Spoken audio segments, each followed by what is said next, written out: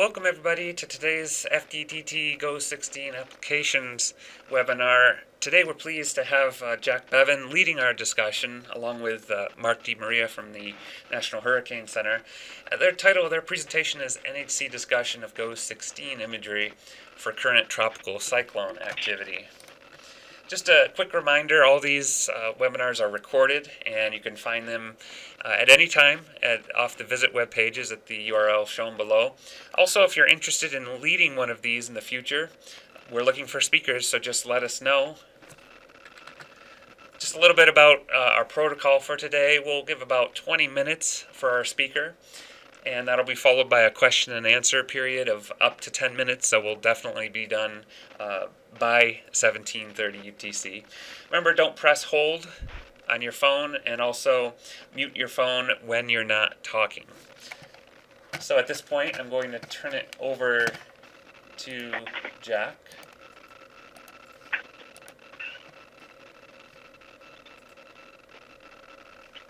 Okay, good afternoon, everyone. I'm Jack Bevan. I'm one of the senior hurricane specialists at the National Hurricane Center. And I'm going to talk to you today about the use of Go 16 in our operations. Some parts of it we're still learning ourselves, so there'll be more to come with this between now and the time the satellite becomes operational, and between now and next year. But give some examples of how we've already been using it in our operations, and look at some of the systems we've got going today and show some examples.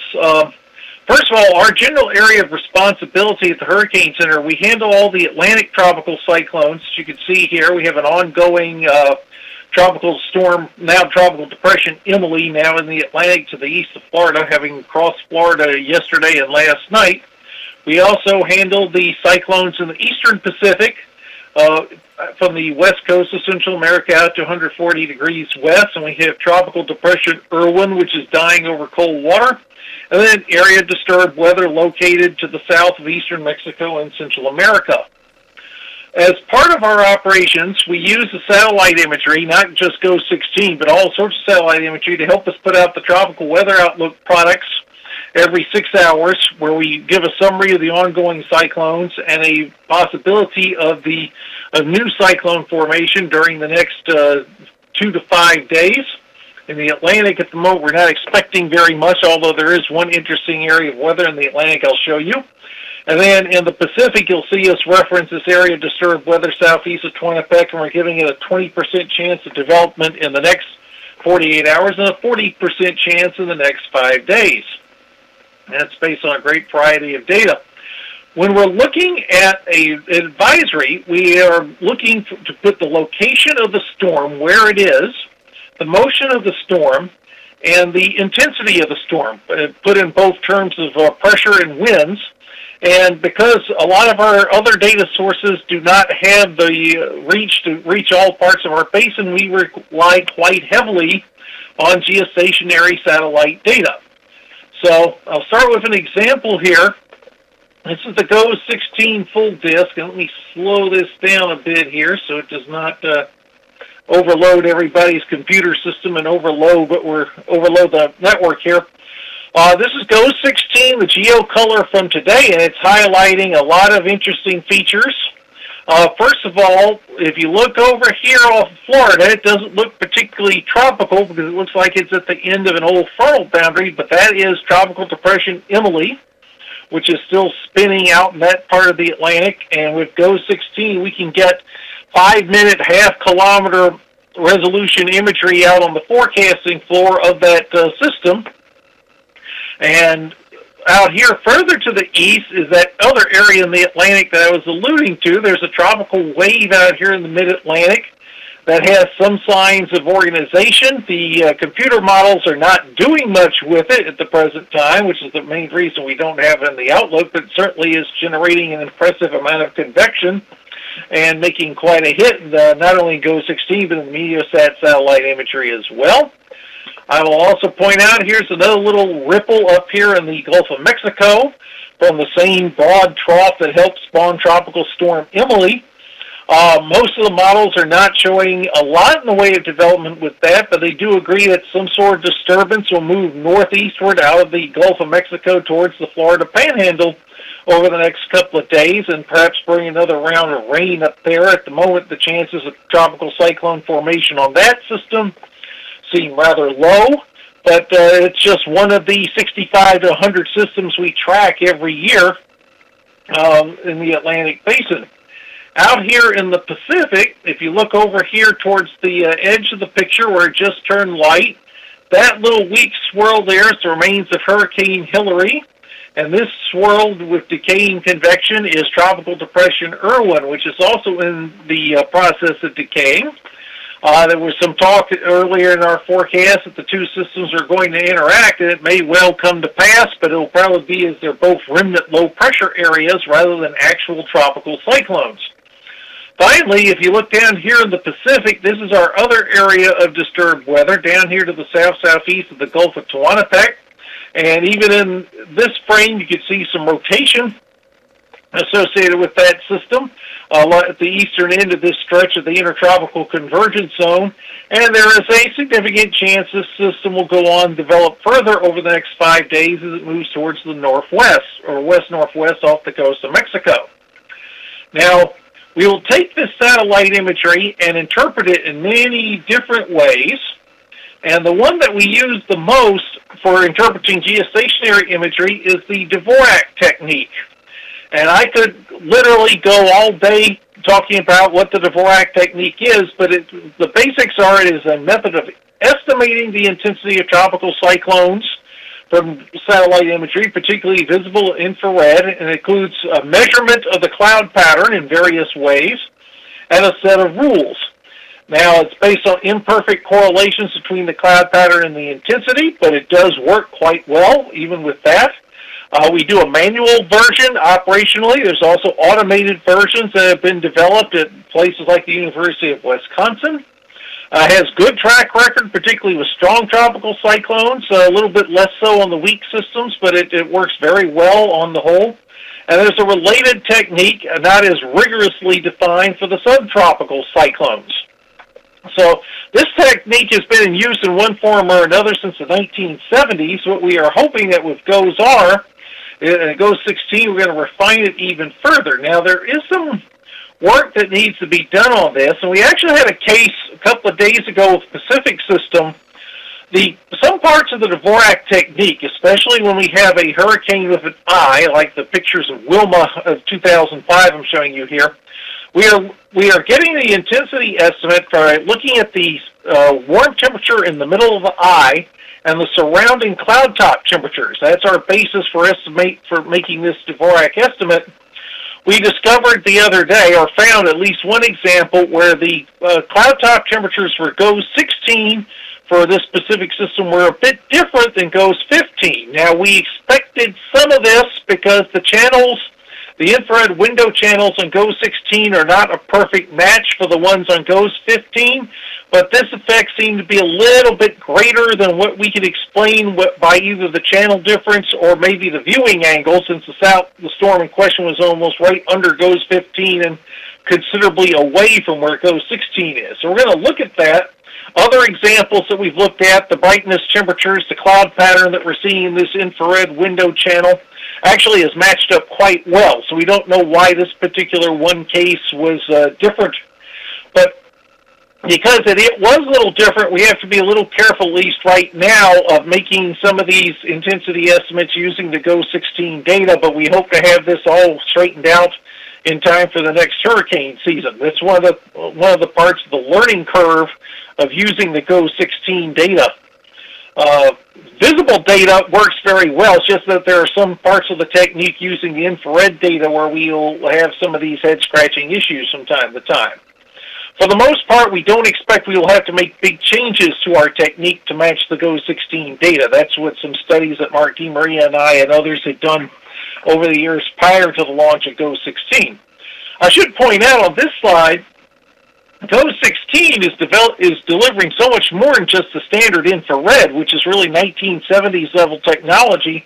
We need to develop similar type of intensity estimation schemes using the more advanced, more detailed data coming from GOES 16.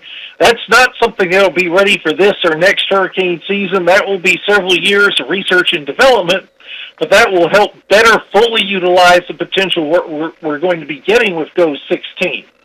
I'll touch on a little of the potential right now because I will go take a look at this multispectral imagery that we use operationally, the red, green, blue, or RGB air mass product. We've been experimenting with this for many years using the Meteosat data, and now we're starting to get it with GOES-R. And what we're seeing here is areas where we have green, for example, are deep tropical moisture. Areas where it's this ochre color are dry. And areas where it's purple and pink over here are cold, and it gets very red. It means there's stratospheric air intrusion. I'm going to zoom in a little bit here, and it may take a moment for it to reload. This is Emily out here in the Atlantic, and you can see that white ball there is a convective cluster next to the center of the storm, the depression. But you notice this ochre patch right here, right over the top of the circulation, which is centered right about in there. That is a patch of cooler and drier air over the top of the tropical cyclone associated with an upper-level trough, part of a short wave that has moved through the eastern United States trough. And this is given, this combined with the fact that the system is embedded in what is essentially a long baroclinic zone extending from the North Atlantic down to the Gulf of Mexico, suggests that Emily perhaps is not a fully tropical cyclone at this stage of its development. And indeed, our expectation is, given all the indications, it's going to merge with this baroclinic zone and become extratropical before it finally dissipates. But the fact that we can see this patch of drier and cooler air right here over the top of the tropical cyclone is not exactly what you want to see if you're expecting further development as a tropical cyclone. Notice out of the Gulf of Mexico, we have a lot more green out in this area, indicating deep tropical moisture. Probably this system will have better moisture and not as much cooler and drier air to play with, but it will have issues with shear, which is why it's not going to develop further. We have the other products that we can use on the RGBs. The other one we would use the most would be the dust product. Now I'll bring that up here in gory detail. We don't see a lot of vivid dust today, but this dust product is very good at showing not just areas of Saharan dust and aerosols, but dry air. It's very sensitive not only to the aerosols, but to low-level moisture. And sometimes you can see dry lines and other boundaries between moist and dry regions on this particular imagery. In the visible imagery, I thought I could see a little bit of dust down in this area. If you look in here, there's a little hint of this pinkish color that's associated with the dust. In the eastern Atlantic, where you can see this, sometimes it gets very thick. It turns a very lurid pink. The red areas on this are the convection. It's using the shortwave IR 3.9 micron. So the convection looks very speckly and noisy. Some of the mid-level clouds here show up in orange. The warm ocean background is generally in blue, and up here you get cold sea surface temperatures north of the Gulf Stream that show up in pink. They look like dry air. I'll point out here in the Atlantic, this is a little bit more typical what you see in the tropical Atlantic. You see a strip of pink here that's probably dust. And then above the stratocumulus, you notice they all have that pink color. It means it's very dry above them, and that may inhibit the development of our next disturbance out here that we're watching at the present time. We'll use this to help monitor the low-level moisture. We use the air mass product to help monitor the upper-level moisture and to make determinations of perhaps what kind of cyclone we're dealing with, an extratropical cyclone, a tropical cyclone, or some half-breed somewhere in between. Finally, to get to the really high-powered spatial and temporal resolution capabilities of GOES 16, we can get up to 1-minute imagery. We actually took some 1-minute imagery of Emily making landfall yesterday. We did not have that available for the webinar today, but this is from Hurricane Hillary last week. 1-minute imagery showing overshooting tops going off of the eye wall. The center of the storm is right in this area. Does not have a well-defined eye at this time, but you can see the general convective curvature right in here and a little bit of a dimple. And the fact that we got all these overshooting tops going off right in this area, that's the eye wall convection right next to the center of the storm. One of the great uses for this imagery, maybe it's not watching the overshooting tops of the hurricane that much, but watching the animation of the low clouds, which you can see up here to the north and to the south. In other situations, that can be very, very useful at finding the low-level center of the tropical cyclone, which is what we're really trying to put in our advisory. Now, in a storm like Hillary, the two are the upper-level center that we're seeing here, the surface center, are usually pretty close together. But in other cases, we can have mid-level centers well away from where the low-level center is, and the ability that GOES 16 will give us to watch both the high clouds and the low clouds. We saw this actually in Cindy. It was extremely useful during early stages of Cindy's development. Will let us better pinpoint the low-level center of action so we don't get led astray by some mid-level center that's well away from the actual surface flow position. And as I mentioned with some of the other types of imagery, some of these microphysical channels, we still have a learning curve on that. We haven't quite figured out how to use those in our operations yet, but they can certainly tell us the difference between cirrus and ice clouds and strong convection in a tropical cyclone, and eventually we can feed that back into our intensity estimates and probably into numerical weather prediction as well. So with that, I'm going to run just a little bit under here. Are there any questions from the audience about anything I've mentioned here or anything that I have left out that you would like me to cover?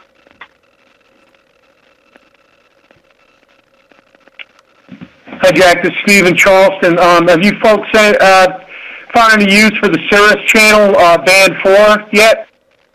We have not fully found a use for that yet. We're going to be looking at that because anything that can help us tell the difference between the convective ice clouds and the lower low to mid-level clouds, there's still water, we can certainly do something with, but it's not something we've used heavily in operations yet. We're kind of dabbling in it at the moment.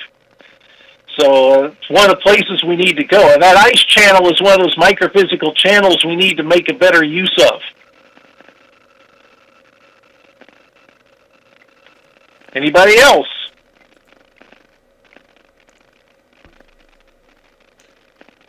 Jack, this is Dan.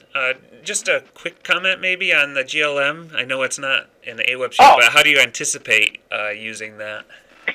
Okay, all right, that totally slipped my mind there, and thanks for the reminder. The GLM is going to be, for us, an instrument with a very interesting learning curve. We anticipate, to some extent, we're going to use it very similarly to the lightning data we've been getting from Vaisala, which we would superimpose on top of the satellite imagery to help us locate convection in tropical cyclones. And actually, it has a lot of uses beyond tropical cyclone convection as well. It helped us quite a bit in other convective identification areas like squall lines. And, for example, Aviation Weather Center, our office has some backup duties for them in identifying convection for convective sigmets. The whole thing about lightning and tropical cyclones, though, is still a little bit enigmatic or problematic, for lack of a better word. And this is where the GLM, there'll be a learning curve. GLM will show us the total lightning that occurs in the storm, whereas before we've been seeing the cloud-to-ground lightning, which is probably representative of the most intense convection. We have found in some of our studies that if you get intense intercore lightning in a tropical cyclone, it usually means that the system is not intensifying much, or it's just finished intensifying. And part of the reason for that is that some of our most intense convection occurs in sheared storms, where the convection does not translate into much intensity increase, but yet turns into a very vigorous lightning producer. Some of our more intense, mature hurricanes actually have very little in the way of intercore lightning during the rapid intensification phase. Now, I say generally because Hurricane Matthew last year kind of split the difference between that. It had intense outer lightning, which is what we expect to see in a rapid intensification case, and it did rapidly intensify, but it also maintained significant burst of lightning in the eye wall while it was undergoing rapid intensification, which was kind of counter to the relationships that we had seen before. So we'll see a lot more of this with the GLM. We will see probably a lot higher flash densities because we'll be getting the in-cloud and inter-cloud lightning to go along with the cloud-to-ground we've been getting through the ground-based networks. But there will still be some learning curve trying to turn this into a tropical cyclone diagnostic or predictive tool. Certainly it'll help us locate the areas of the better convection, which in turn I think will feed back some into our locations because we'll know the storms have to be located near somewhere near where the strong convection is ongoing. But trying to turn it into something more diagnostic, we still have some work to do there. And if Mark DeMaria is on the line, I'm sure he can comment more about that because he's done a lot of these statistical studies on the lightning. So, Mark, are you there? Yeah, I'm here.